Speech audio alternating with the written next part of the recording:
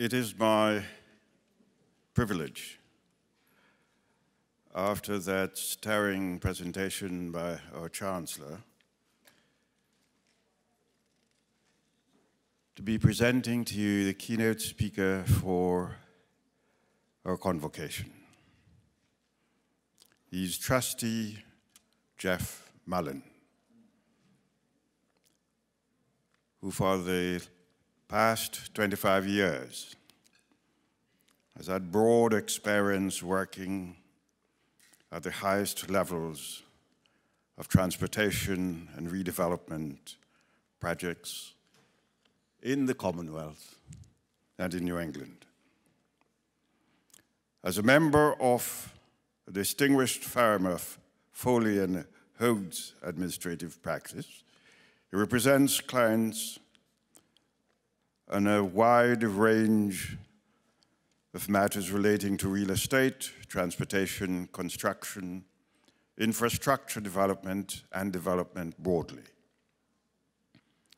In September of 2011, he returned to the firm after serving in the cabinet of Governor Deval Patrick as the first secretary and CEO of Massachusetts Department of Transportation and chair of the Massachusetts Port Authority's Board of Directors.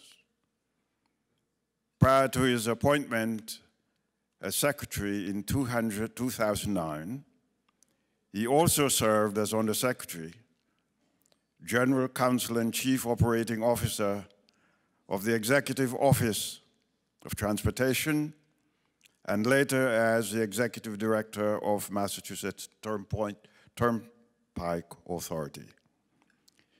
He was a principal architect of the law to create the Department of Transportation, a merger of the Commonwealth's surface transportation agencies, and as its first leader was responsible for the implementation of that historic initiative.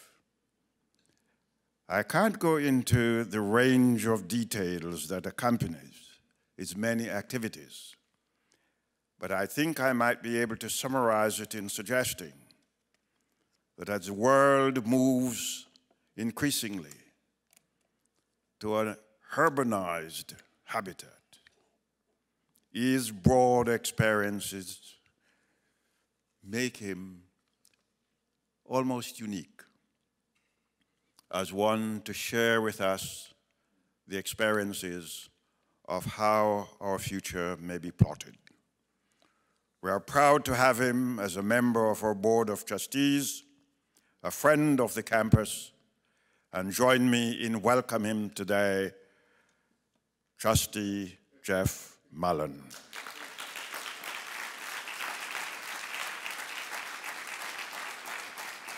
Thank you, Provost. Students, faculty, Chancellor Motley, university administrators, distinguished guests, and friends of the University of Massachusetts, thank you for inviting me to speak with you this morning. I am honored to join you at the 2015 Convocation. Let me offer a special thanks to Chancellor Motley and his team for all they do in such an enthusiastic way, as we just saw, for this campus and for our community. I see David Terkla and my friend Steffi Hartwell in the audience. They're those who are most responsible for my being here today.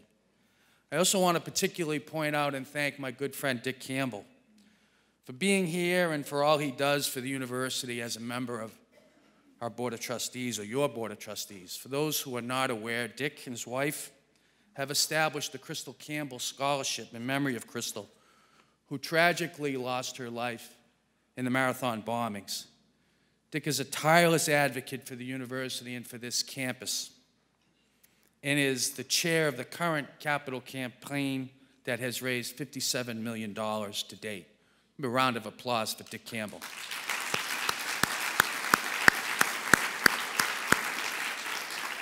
Thank you, Dick, for all that you do. Let me also point out in a public acknowledgement to Student Trustee Nolan O'Brien, who time and time again has done such a wonderful job representing the students of this university and this campus in particular. Thank you, Nolan, for what you do for the university.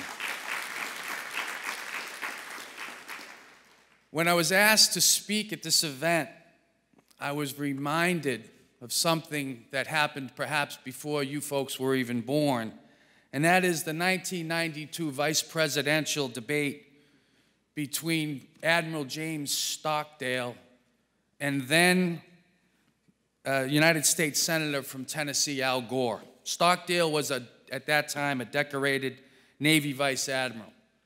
He was a Vietnam vet, Medal of Honor winner, and a former prisoner of war. He found himself on the ticket that year with an independent candidate, Ross Perot. And despite a lifetime of experience, at the time of the debate, he was new to politics and unknown to most of America. When he appeared on television that evening, his first words to those watching, words that defined and still define his introduction to much of America, were, "Who am I? Why am I here?" They were words that all these years later I recall as honest, humbling, and decidedly unpolitical, made at a time when Admiral Stockdale was involved in perhaps the most political event in the world. It occurred to me that when you received your invitation to this event, many of you might say, "Who is he? And why is he here?" From the gracious introduction you heard from the Provost, you know a little bit about who I am. I will get to why I'm here in my remarks, but what I really want to talk to you about today is to ask that you consider this morning, this academic year, and indeed to continually ask yourselves as you pursue the rest of your lives is, who are you? And why is it that you are here? Today we discuss the physical environment and human development. More specifically, I want to talk to you about your physical environment and your human development. They are, of course, related concepts that deserve discussion in a common dialogue. Both speak to the investments we choose to make. In the case of the physical environments, the investments include those made in our infrastructure and, best known to all of you, our campuses. In the case of human development, the investments are made in ourselves. And the investment choices we make in one impact the results in the other. That's because our choices, of course, are based on our values.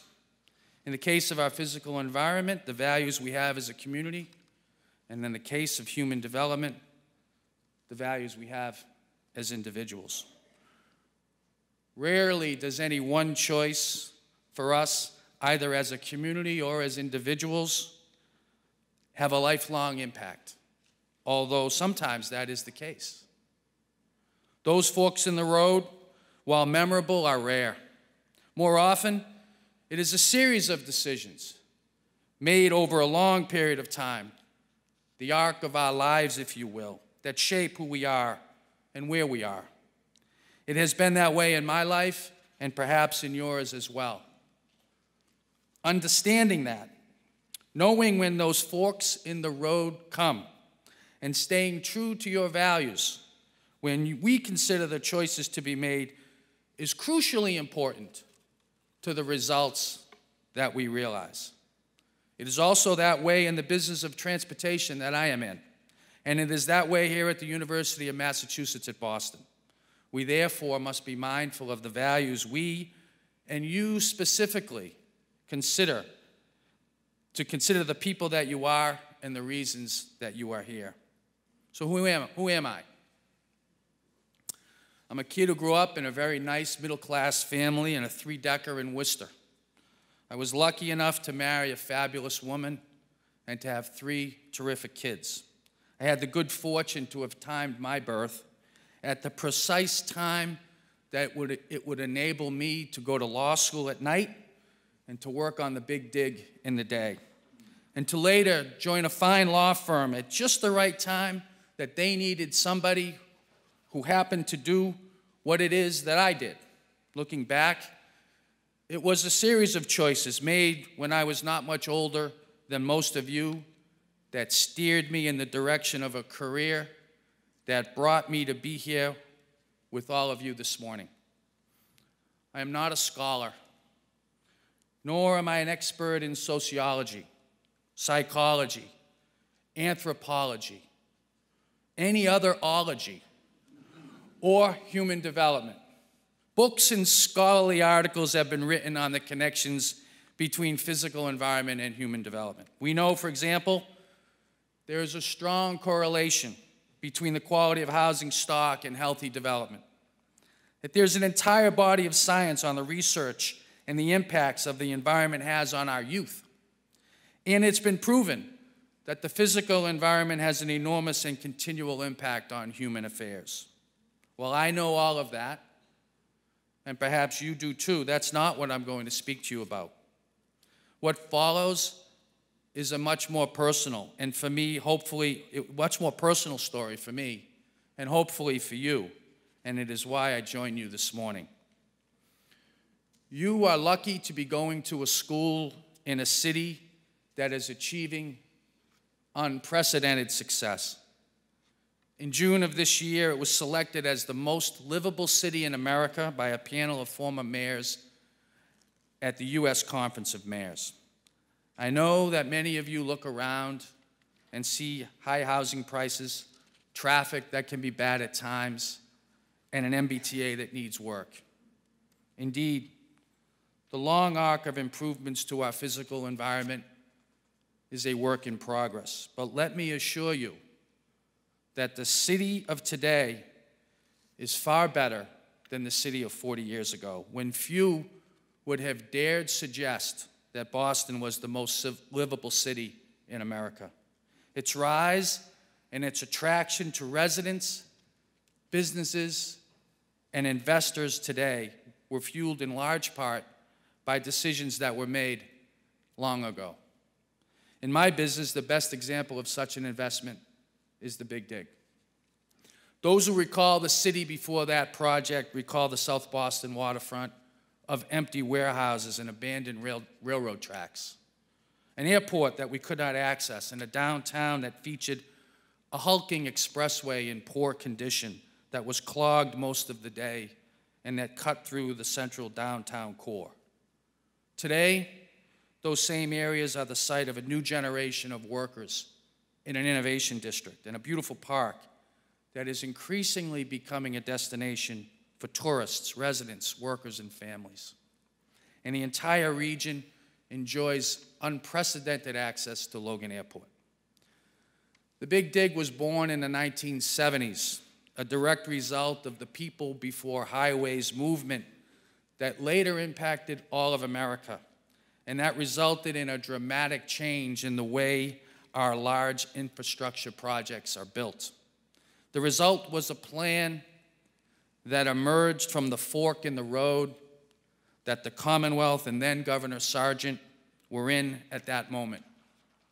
That plan called for new MBTA transit facilities, a new highway, a replacement highway, and new parks and open spaces in key parts of the city. Completing the Big Dig was hard. It also featured an enormous budget, significant cost overruns, and controversial and questionable management decisions. But there is no denying the Big Dig's transformational impact on the city and on the region. The choices that people made all those years ago to invest in our community, choices based on core values of putting people before highways, transformed our city, making Boston a more livable place, giving us a modern highway system, a better transit system, and dramatically improving access to Logan Airport. While the Big Dig was all of that and more, it was really an investment in ourselves and in our future. We see evidence of that conclusion all around us today. A time when people want to come to Boston and stay in Boston, when we see unprecedented growth in our knowledge-based economy, and when the city has the highest concentration of people between 20 and 34 in the United States. More than 25 years after we began construction on the Big Dig, we formed the Massachusetts Department of Transportation. When I was asked what it was that MassDOT actually did, my experience with transportation investment permitted me to always answer that what MassDOT really did was invest in communities and bring people and goods together. And so it is with this campus. You attend a school that has been, in recent years, dominated by new construction and investment, long overdue, historic, and unprecedented construction and investment. I thought about how you must be feeling today as we begin this academic year. For the freshmen, you've never seen so much construction concentrated in so small a space. For the seniors, the construction had barely begun when you first arrived on campus. Now, it's hard for you to recall a campus without it. And it's everywhere. I'll have to admit that I laughed at the irony of the sign outside the bookstore, "Pardon our dust." It seems that no place is safe. I gather you all think that you will not be able to fully enjoy and take advantage of all this investment. For you, more construction might simply mean more detours, more traffic, more disruption, and less parking. It is, I expect, a hassle for all of you. But that's the wrong way to think about it. It's not correct, because UMass Boston is, or recently was, at an institutional fork in the road. What you see going on outside these windows, not these windows, those windows, on this campus is not at its core a physical development strategy. It's a human development strategy. It's an investment in your academic success, in your life, and in the lives of those who come after you. At a meeting yesterday, Chancellor Motley urged the trustees to walk the campus, adding that he didn't care if our shoes got dirty. I did, and they did. And I didn't mind, and you shouldn't either. What you should do, indeed, what you must do, is embrace all that this place has to offer. UMass Boston was created, as we all know, more than 50 years ago. It was founded with a mandate to provide a high-quality, affordable education to Boston area students. It opened its doors at Park Square in 1965. At the 1966 Convocation, Chancellor John Ryan said, "We have an obligation to see that the opportunities we offer are indeed equal to the best that private schools have to offer." Indeed equal to the best that private schools have to offer. In time, some interpreted that statement to mean that UMass Boston would provide equal access for something less. More recently, many would replace the word equal with equal or exceed. And indeed, UMass Boston does exceed the best that private schools have to offer in several areas. But nonetheless, Chancellor Ryan's words made on that day, that convocation, 49 years ago this fall, remain true today. And today's leaders, I assure you, are as committed to that mission as ever. But it's been a rocky road. The creation of this campus, opened in 1974, was marked by scandal. In 1970, after a somewhat reluctant selection of a former dump at Columbia Point as the site of the campus, the Commonwealth hired the management firm of McKee, Berger, Mansueto to supervise its construction. As early as 1971, the media began to report that the MBA contract was a sweetheart deal, with no competition, no negotiation, and a potential for conspiracy. The controversy in MBM dominated political news in the 1970s. Following the filing of legislation by then State Representative and current UMass trustee Phil Johnston a commission was formed. The Ward Commission spent 2.5 years investigating the awarding of architectural and construction contracts in Massachusetts over the prior 2 decades. It issued its final report on December 31st, 1980, concluding that corruption was a way of life in the award of construction contracts by the Commonwealth. Prominently featured in that report was the faulty construction of this campus. Ultimately, people went to jail, new state agencies were created, and careers were made and lost. The results were tragic for UMass.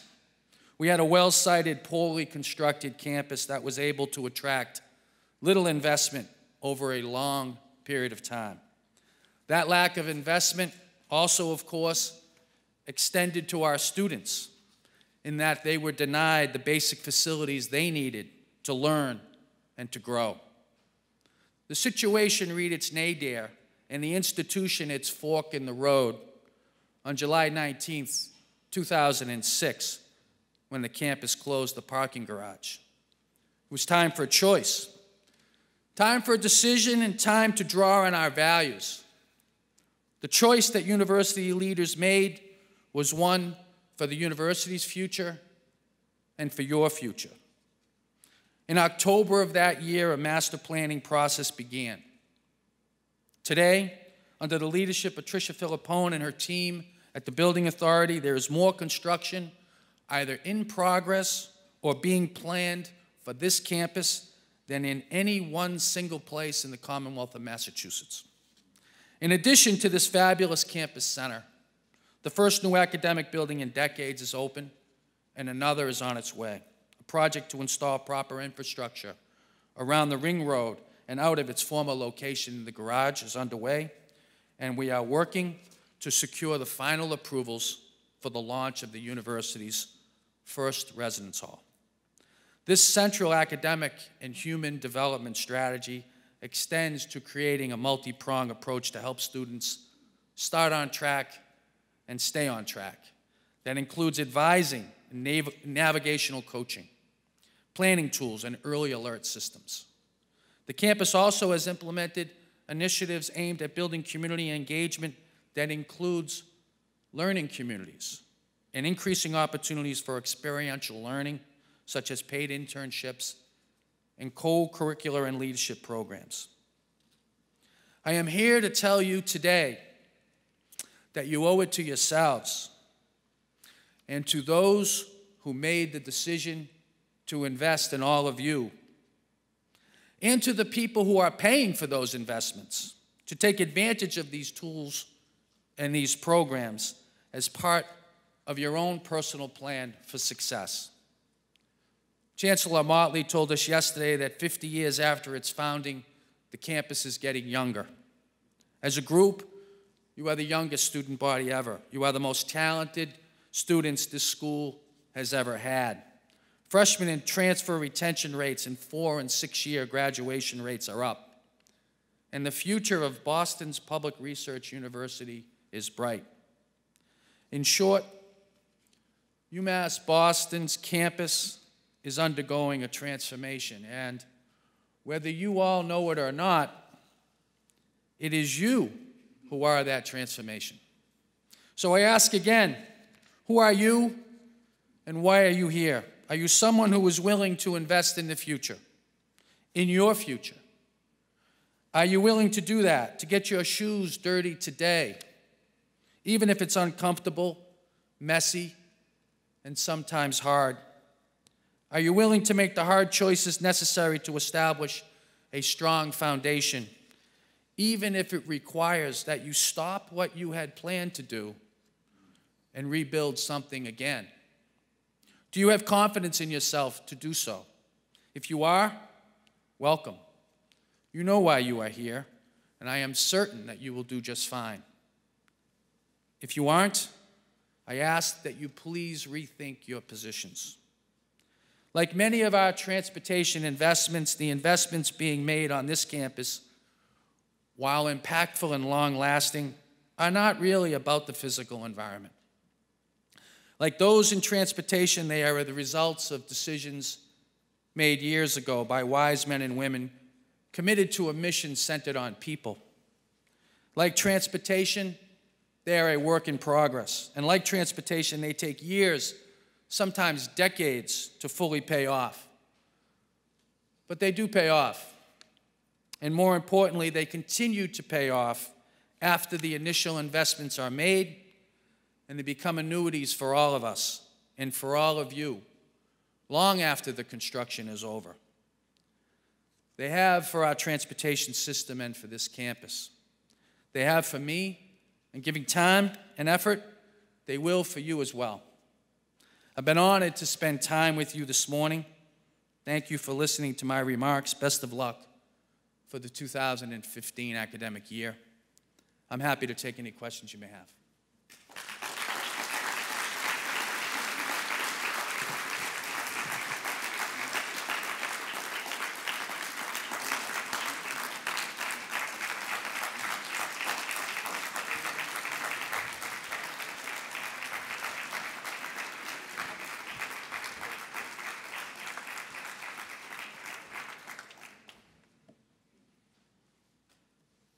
So questions for our wonderful student trustee. I know there are lots of them, with all these brilliant students in the room, and or faculty and staff. So this is happening. So I wanted to know how you could consolidate into 20 minutes, but it took me 2 hours to talk. Unbelievable. You told the story of this institution. What I love about this, Well, see, I get paid by the hour. but the passion you brought here resonates from somewhere. Tell us a little bit, you talked about what the responsibility of students happens to be. Tell me a little bit about, Jeff, your journey and why this institution, University of Massachusetts, means so much to you as a whole. Well, so great question. So I'm a believer in you do what you love, and then you never work a day in your life, right? People understand that. So when I was young, growing up in Worcester, my father was the assistant register of deeds in Worcester County. And he might as well have just been, the King of England from my perspective. That was just a fabulous thing because I had the opportunity to go to the registry of deeds with him on Saturday mornings and put the books away. And, I'd look at the books and the deeds, and it was just like, this is very cool. And then he realized that I liked it, so he used to take me out and to Wachusett Reservoir and to show me. He said, you remember that deed you were looking at in that property in Clinton? Well, there's that land. And that's the stone wall that it said in the deed from Isaac, Ichabod Crane to Chancellor Motley or whatever it was. And to me, that's a long way of saying it came alive for me. So the environment was very alive at a young age, and that's when I decided that it would be very cool to be a lawyer, not because I cared a whole lot about Supreme Court precedent, but because the law is very alive. And it permitted me to get excited about important details like the width of a sidewalk. And, I made a living at it. So it's a pretty cool thing. And, stringing together these opportunities has enabled me to have this very fun career and, hopefully along the way, do a few good things. We'll see. It's not over yet. Sure is. What are the things that I hear a lot around campus, and you've had a chance to, the trustee rides his bike over sometimes. Rode it over to the board meeting yesterday, okay? And so lots of people tease me, and they call the road that's going around now our Big Dig. Yeah. Not quite that big, but Big Dig was very big. Yeah, thank you. First of all, thank you for clarifying that. Secondly, as you've done your assessment of what something like that, people say it's a road, Chancellor. Why are you getting so excited about a road? Roads lead to somewhere. Sure. Lots of times they lead to opportunity. Talk a little bit about, this passion that you've gotten for the journey because you know what the sort of end result of that is. When you see projects like this, like you said, you walk around and you get excited because you understand how it impacts people. Yeah. So could you go a little deeper about that? Particularly, they could see the integrated science building hugging them. You see the copper on the building next door. Yeah. But roads sometimes, that could be a mess, particularly when we're running into each other, literally on the road to two-way traffic and all that. So it's all outcome-based thinking, right? It's all about, you know, so when bridge collapsed in Minnesota over the Mississippi River in the summer of 2007, Governor Patrick called our office and said, you know, do we have any bridges that are like that? And we did a quick search, and oh yeah, we got a couple. These are double truss. Dave may remember this. Double truss bridges. We had a couple of them over the turnpike. We formed a task force. We developed an accelerated bridge program. Start to repair this. I'm answering the question. Believe me, I'm working on the answer. We began to repair the Commonwealth's bridges, the structurally deficient bridges. And I remember having a conversation with the governor about what the project was really about. And it was around that time that we all began to realize that, you know, as a group, that it wasn't really about building bridges. It was about investing in communities and connecting people and moving people and goods. So it's outcome-based thinking. The new science center is bricks and mortar, but it's really a future scientific experiment that will result in a discovery that's going to change the world. And it's no different than a road. A road, without the road, you couldn't get from point A to point, I get all jazzed about this, right? Well, point A to point B. And transportation is, if it's about nothing, it's about choice. It's about providing people good choices about how it is that they get around. So, last February, when it didn't stop snowing, and the MBTA shut down, we were completely paralyzed. Why were we paralyzed? Because people did not have the choice to take the T. So you can criticize and you can complain about the T all you want, but imagine life without the T. It's a bad life. It's terrible. Don't do that, right? So the choice we have to make is invest in the T, because those provide us with more choices and more opportunities, oftentimes for the poorest among us.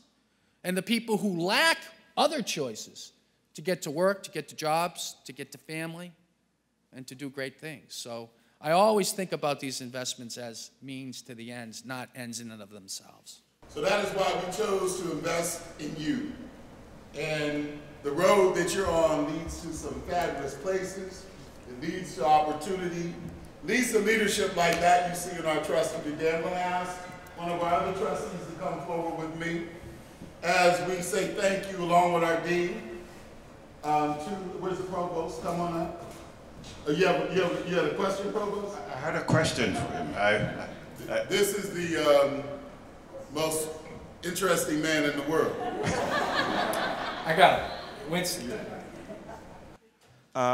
If response to this question occasions any political difficulties, then you may refuse. But I wondered whether you would say something about the prospects for Boston and the region for the type of transportation that will fuel its development now that the occurrence, namely the Olympic Games, which had been planned for this area, have gone elsewhere. Are we going to be able to generate that sort of support that the city and the region may have been expecting? Yeah, it's a good question. So the first thing I should say is, you know, anybody who tells you that the old days were the good old days are lying in transportation. These are the good old days in transportation. And despite the fact that I will admit, and be the first to admit, that it is a work in progress, there has never been, ever, in the history of the Commonwealth, more awareness of the importance of transportation to ourselves and to our economy. So from that perspective, I'm very bullish on it. But there are challenges. The first challenge is I see no revenue in the foreseeable future. And while there are concerns that we have a spending problem in state government, we have a billion and billion of dollar problem that is not going to be solved by thousands of dollars of solutions. That's not to say that we shouldn't seek those solutions. As a boss of mine and Dave Mullan used to say, Jim Karasiotis, you worry about the pennies and the dollars take care of themselves. I believe in that. But I also believe that you can't save the billions of dollars we need to provide the kind of system that some would say we need, many would say we deserve, but I think in the main, a lot of people say they want. So that's the first problem. The second issue is equity that I think plagues our leadership and our thinking. And equity is an enormous problem in transportation in Massachusetts because we've got this east-west divide. Now, I grew up in Worcester, so I know that, first of all, Worcester's not Western Mass, it's Central Mass. And while I lived in Dorchester for years and now live in Milton and know that a lot of people think that the West is the Jamaica way, the West is Pittsfield, North Adams, and David Cash from the Patrick administration, who spent a lot of time out in Western Mass, will tell us. It's a big state, and it's got a many variety of needs. So, Winston, when you say solve Boston's transportation problems, I don't think we solve Boston's transportation problems without solving the Commonwealth's transportation problems. So, we need a statewide solution. We need a revenue plan that will come, and the way to get that is to keep focus on our number one asset today, which is the public awareness that we've been able to generate. And what we need at the University of Massachusetts, Boston, and in our system is trustees like the two men you see on this stage today. This young man right here has put lots of potentially billable hours into making sure that the notion of residential life for the only research university in the country of this magnitude that doesn't have it will come to fruition through creative ways of doing it that takes into consideration all of the values that we have as an institution. Hundreds of hours dedicated to that voluntarily. And we're so grateful to you, Trustee Mullan. I have on the stage with me now your colleague, to present something, a token of our appreciation. I guarantee was under the value of whatever it is we're supposed to give as an institution. But it's priceless in terms of our love and thanks to you for all you do. I'm going to get on the other side of you. Why don't we step out? You want us out, Harry? We're okay right here? Okay. Priceless.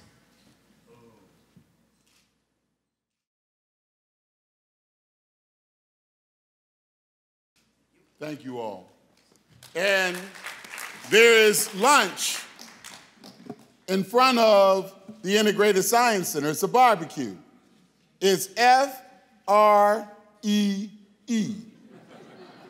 All you got to do is find your way there, and guess who will be serving you? Your chancellor and everybody else. So come on out and get something to eat. There's music. We're going to have some fun out there. And come on and enjoy yourself. I hope it's high tide. Is it high tide? Is it a low tide around that side? But we'll see you over there. Thank you so much.